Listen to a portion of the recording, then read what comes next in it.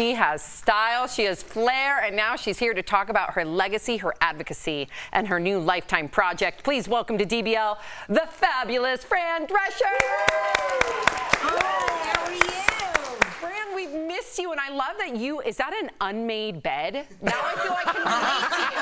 I can finally relate to Fran Drescher. I rushed in, and I didn't notice what was going on in the background. Bad on me.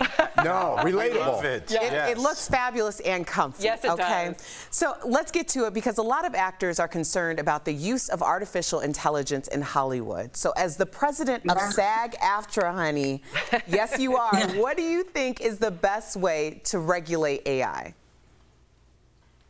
Well, we aim to put a lot of barricades around it, to tell you the truth. I don't know what is wrong with our species that we keep trying to, take away our livelihoods, take away the human experience, hurt the planet. All of that is very weird.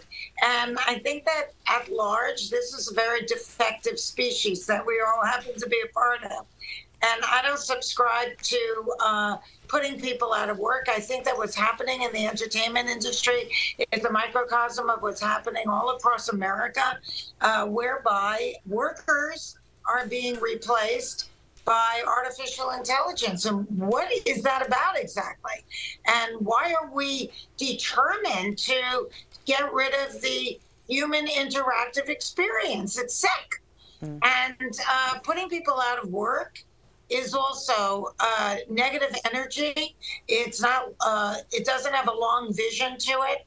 And as president, I intend to do everything in my power to protect our members. And hopefully that will impact, all the labor movement across America. Members of the AFL-CIO, all labor, not just in the entertainment industry. But it's something that we should all be very concerned about. Good for you. Before I get to my question, Fran Drescher 2024. Yeah. I will say that, I totally agree. But let's get to your career, because it's been amazing. Over the years, you have cemented yourself as a gay icon. Now, did you start out to represent, did you want this to represent the LGBTQ community with the Nanny, or did this just happen organically?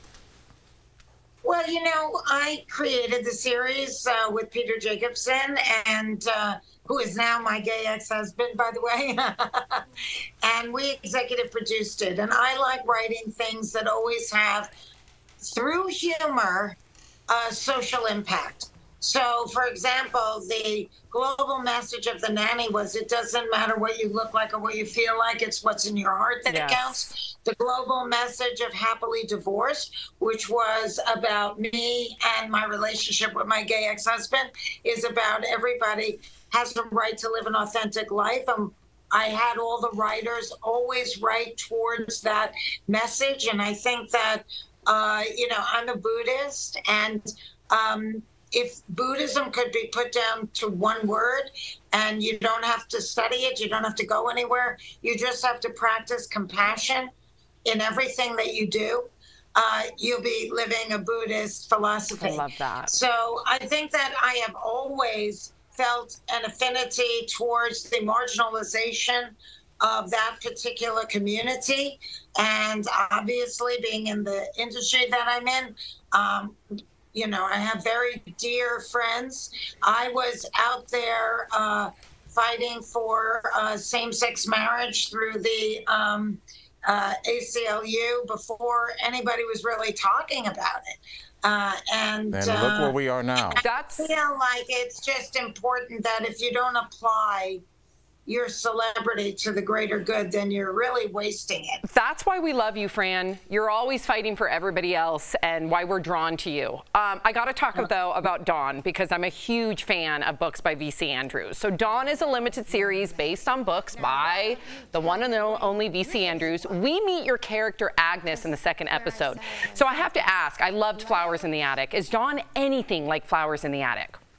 Oh, it definitely is. I mean, it's, it's very suspense-filled. It's got a a relationship that may be, you know, not really something that may be frowned upon. It's got a crazy grandma. It's got ghosts. I mean, it's something that I'm not usually asked to participate in, and I was delighted when I was offered this by Lifetime, because obviously, you know, V.C. Andrews is one of the most popular authors of pop culture, and this character is just so fun. And even though I also am part of the plot in terms of, you know, getting in the way of the lead character, I think that she also is a bit of a comedy relief and a lot of fun to watch. And she's like a frustrated actress, so I kind of wear different hats, rehearsing different characters, but also being the landlady. You could do it all. Yeah. I think we're going to have a viewing party. We can't wait. Fran, it's always such a pleasure. It airs on July 8th, and it's a limited series of 4 episodes, and I urge everybody to watch it. We're going to watch. We can't wait. In fact, DBL Nation, Part 1 of V.C. Andrews' Dawn premieres Saturday, July 8th on Lifetime. Fran, congratulations. It's just so wonderful to have you on. Thank you. I just wanted to ask you if, you know, your viewers would be interested in coming to the Fran Drescher Masterclass Health Summit for the first time on the East Coast and the Hamptons on July 29th. And if you are, I'll be there all day working it, and it's a great learning experience. We'll ask them in the Thank you, Fran. That's incredible. Thank you. They better go there. Appreciate it. Thank you, Fran. We'll be right back.